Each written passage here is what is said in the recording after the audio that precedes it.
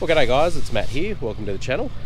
There's still plenty of action going here at the development block with the dozers, and there's also been a bit of stuff going on sort of behind the scenes a bit to do with the shed preparation.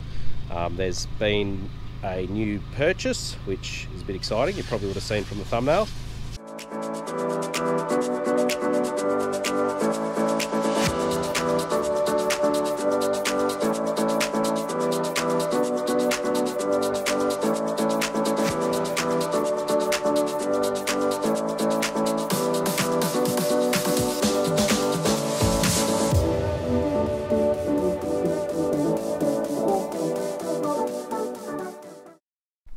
As you would have seen in previous videos, we've got a new shed going down back here.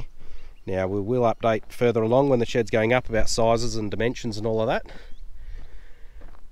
But yeah, it's fairly substantial, I'll say. There was two videos, shed preparation. There was a part 1 and a part 2. I'll put the links in the description. But yeah, that was when we had the dozers and just leveling this out, and we were using the rock from just another place on the development block here. We were digging that out with the excavator and using that down as a base, because we had to lift up here. Yeah, by the time we got down to the end there, it was 1.5 meters or something, so we had to build that all up. And then we actually did find some other rock that was smaller and a bit of a yeah, just quite a nice bit of rock to top dress it, almost a little bit like gravel. So that has gone down really well. We had a grader come out that had GPS all on it, and yeah, smoothed it all out. And then we've got the vibrating roller, which you can see just next to the silos there just. So yeah, that came out, and that's been gone over with that, so it's really nice and smooth. Looks like Dad's found his new toy. It's yeah, no, it does an amazing job. It can look pretty rough and all of that, and then you just run over it with this, and because it vibrates and smooths it out, it just packs it all down nice and smooth really. So she's yeah, quite nice. I think it's only been over it once where I'm walking here, because of the vibration, and that it can actually shatter the rocks if they're sort of like a shaly type rock, and packs them in real tight, and yeah, just works really well. But yeah, you can feel it vibrating through the ground. I think he's having fun.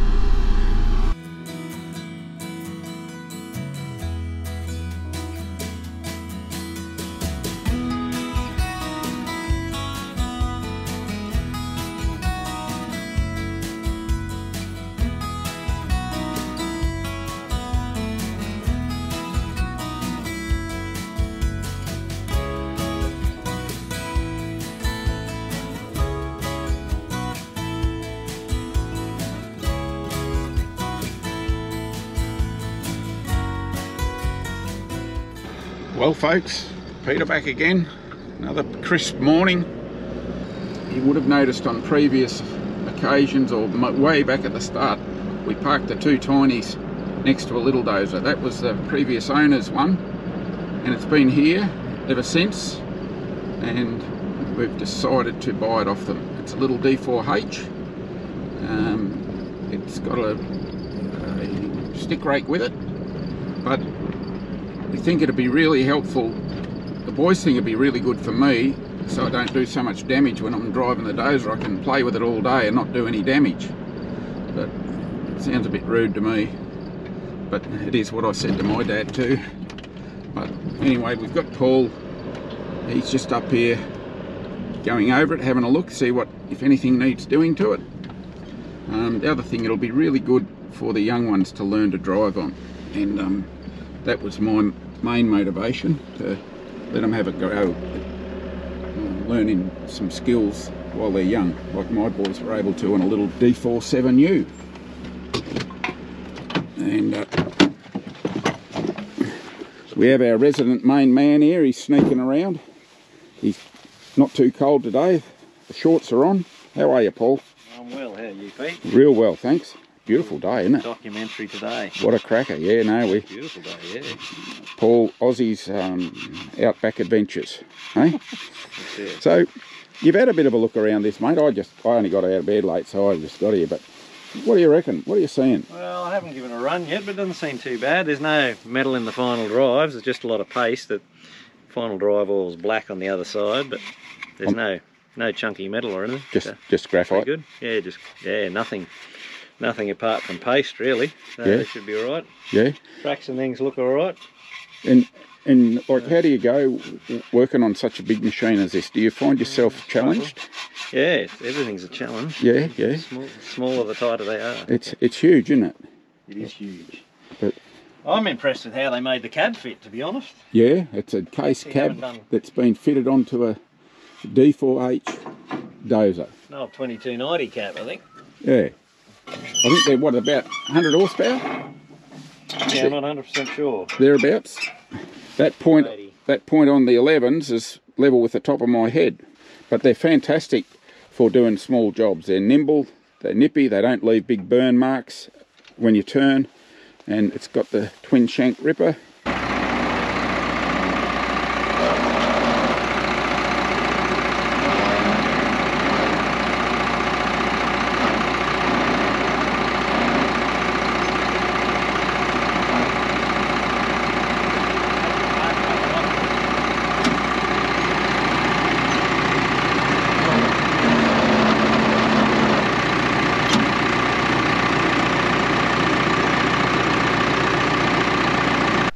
Done basically an overall health check on it. We jacked her up, sat her on her haunches there yesterday. It stayed up for 6 hours without leaking down. Everything's looking good. Final drives, the oil came out nice and clean on one, not so clean on the other, but still okay. We've got an oil leak in the back of the injector pump here, and you've got an overview to give us, Paul, just on the state of the little darling. Seems to be okay, although this oil seal is not making my life any fun at all. Yeah, right. We might have to get the arc welder out, eh? It's possible. But all the filters and everything come up good, the specs. Yep. Just an exhaust leak on the manifold. We need to get a new gasket. Otherwise, she's nearly ready to go to work. Really pleased with it. So we'll see how, I guess we'll have an update sometime down the track. But so a bit of other stuff that's going on here while all this is going on is with the silos. We've got the electricians are out and they have been wiring up the lights, the fan controller and all of that. So I'll put up a bit of drone footage of the finished product there. It's looking really good. As far as the electrical side, that's where the power is over there. So there's a few trenches going to need to be dug. And yeah, then that shed, the old shed on the other side of those silos, is we're putting power into that as well, and a few lights and things. And then obviously to the little cabin over, there's too much machinery in the road, can't see it. But the little cabin over there, and then obviously there'll be a power going to the new shed. So there's a lot of trenching and power going to different places, so that'll be good.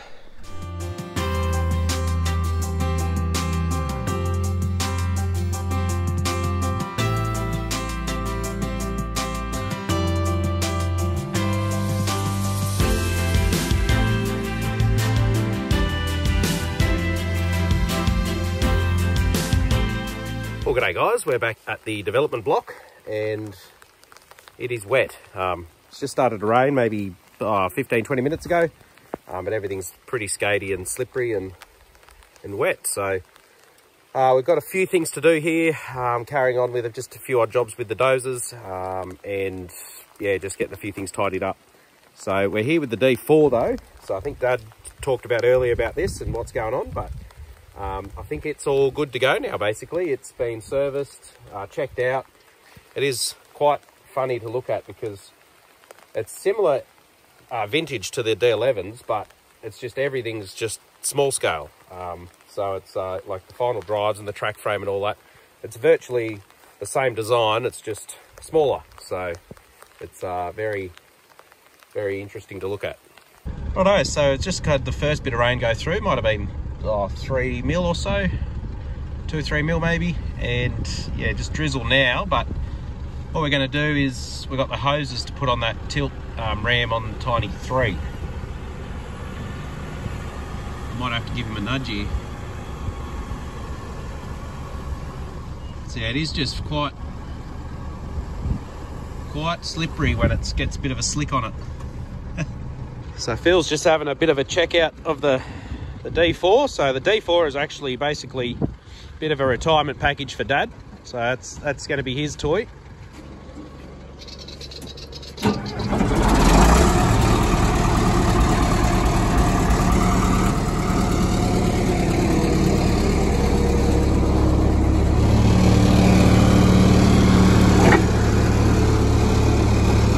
So there's 2 reasons. I think he's having a bit of a fiddle, but also because there's a bit of a slope on here, as he's driving along everything's skidding down, and much easier to move the dozer than reposition that.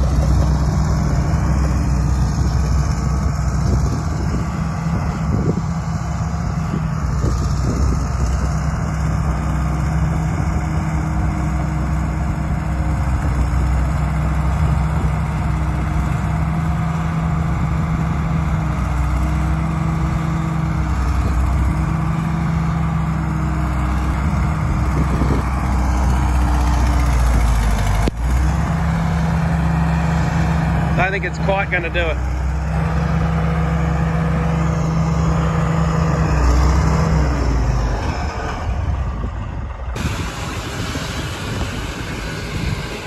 We're getting it done.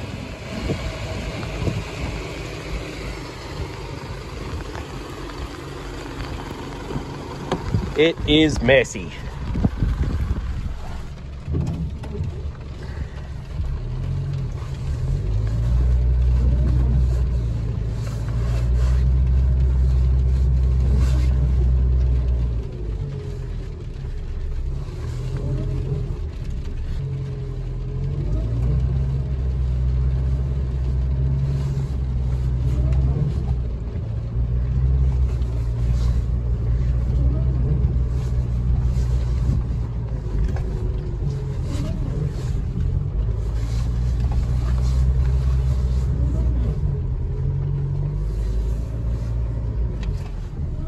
Righto, we'll try to get these hoses on.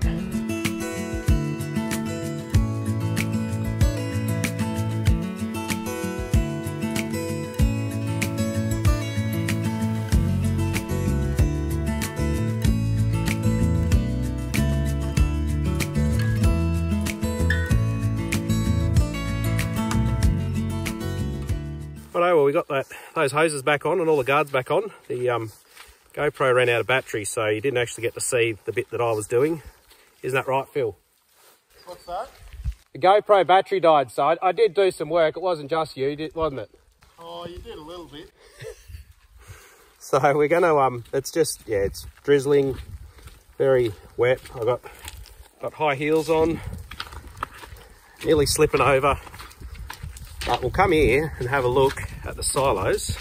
So just in the last couple of days, we've had the silos all wired up. So it's not a lot to look at, but there is a little tablet that goes in on there. You can see the mounts for that.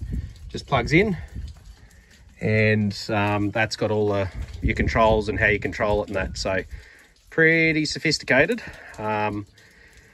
And we've got plenty of options for more silos. So we've got 2 more silos supposedly coming in about 12 months time. So yeah, then this is all sort of ready to, we can modify that and wire them up. But yeah, this is also, you can control it over cellular, so we can monitor it and control all the aeration. It should all be automatic, but yeah, just another option we have, because yeah, here at the development block we are about half an hour or so away from the main farm. Well, I think we're just going to be making a mess here if we try and do anything else, so I think we're going to head back to the main farm, or yeah, try and find some other stuff to do there. It will be nice to get some gravel down all over this at some point.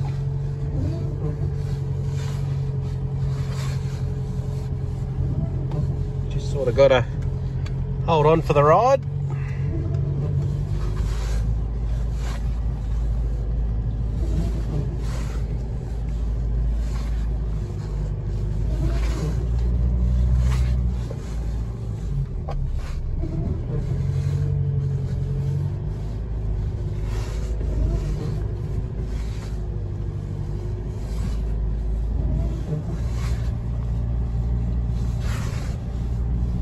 Well guys, we're here at the main farm. Now there is a bit going on, but you might have to wait till the next video. So just remember to hit the like button, subscribe if you haven't already. We'll catch you in the next one.